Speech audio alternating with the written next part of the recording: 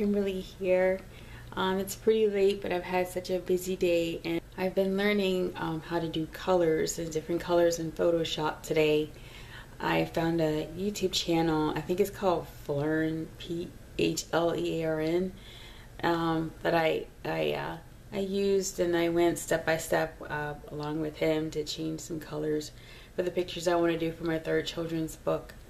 And they eventually turned out really good.